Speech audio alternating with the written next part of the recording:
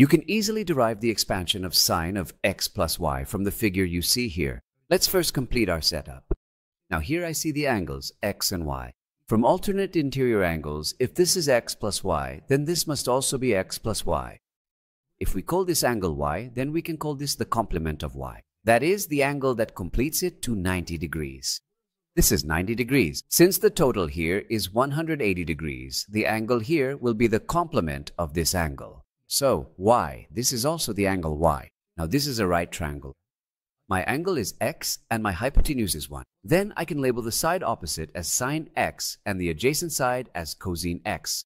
When I look at the right triangle here, my hypotenuse is 1, and I can write sine of x plus y for the side opposite x plus y. When I look at the right triangle here, my hypotenuse is sine x and the angle here is y. So I can say that the length of the side here is sine x times cosine y.